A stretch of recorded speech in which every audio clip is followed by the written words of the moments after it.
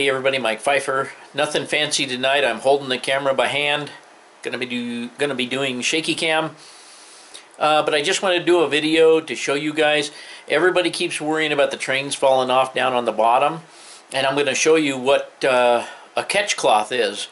It seems to me like a lot of guys have never heard of it before, so I'm going to show you my rendition of what I intend to use under here.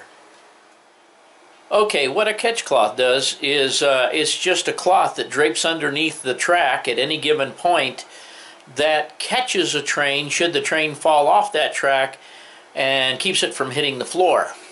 That's a simple explanation of what it is. They come in all shapes and sizes. When I was in the HO club out at the fairgrounds, we had catch cloths underneath the layout there, and they were made out of canvas, and someone had seamed them all the way or hemmed them all the way around at some point, and they had put grommets in the corners and stuff and then hung them underneath the layout.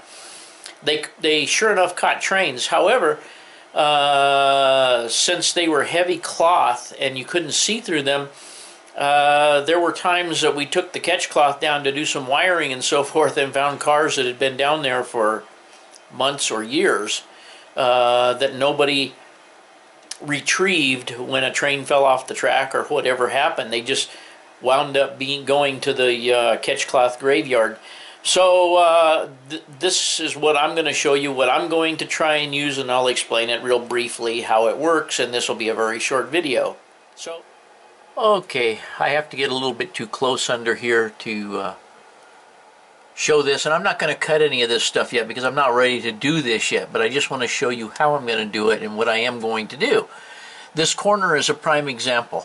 Trains could fall to the inside, they could fall to the outside. All the way around this over to the shelf. So if I go down here, what I'm going to do is I have all these little hooks. And what I plan on doing is putting a hook back there in that corner, putting a hook up there on the end of that one by back there, putting a hook here, putting a hook here, putting a hook in the middle over there, and putting a hook back over probably here. And all I'm going to do is from hook to hook and hook to hook and hook to hook is I'm going to cut a piece of this cloth. Now let me kind of stretch it out here. This cloth here, I found this at Joann's Fabrics. It's some kind of a mesh material, and let me put my knee on it.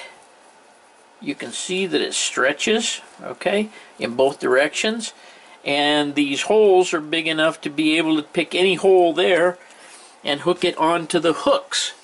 So what I will do is I will pull it not tight, but just a little taut, so that it's kind of not drooping down here in a square or rectangle all the way in that corner area right there. So if a train comes off the track in that area, it will land in its little trampoline here. That's the idea of a catch cloth.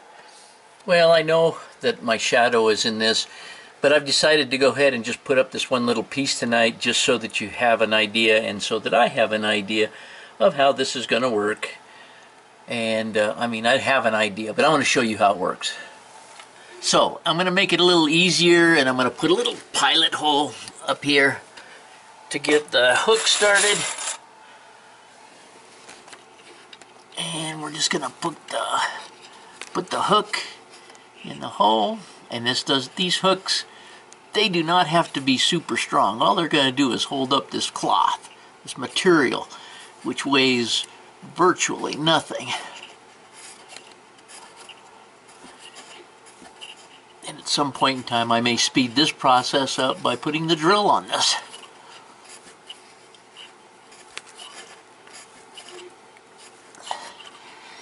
And of course we're going to put the hook facing up, and I'm going to mount the other hooks, and I will be back to show you how I hang the cloth. Okay, I have a hook back there in that corner, have a hook right over there that you can see, hook in the middle here, hook in the middle there, hook in the outside over there, and a hook in the outside over here. The only problem is I have some skirting that goes along the edge of this right here, and it doesn't go up very high. So what I may do is do this in two pieces. Move this hook, oops, wait a minute. Move this hook right here up there, and move that hook up so that I can drape the piece under and then back up to the top over here, and then I can make a separate piece and hook it on the inside and drape it under and up over there. I'm not exactly sure how I'm going to do that yet, but this one is just going to be temporary. I can always move the hooks, I can always cut the materials, not a big deal. So you know where the hooks are. Let me show you what this is going to look like. I did not cut this piece of catch cloth. It's obvious that there's some places where it's lacking protection, but I can fix that very easily with thumbtacks instead of the hooks back there. I could even staple it back there because I can unhook it up here at the front and disconnect it and let it down to get stuff off of it. There are several modifications I can make to it. But as you can see, if a car comes off the track and lands in there, it's going to catch it and I will be able to see it. And that's the whole purpose here. This is going to take some finessing, and I certainly will show it to you after I get done putting it up. It'll be in one of the next videos. However, for the time being, that's exactly how it's going to work. So I hope you enjoyed this. Hope you get something out of it. And thanks for watching. Well, thank you guys for bearing with me, and now you understand what a catch cloth is, and I hope this works for you like it's going to work for me. And as usual, thanks for watching.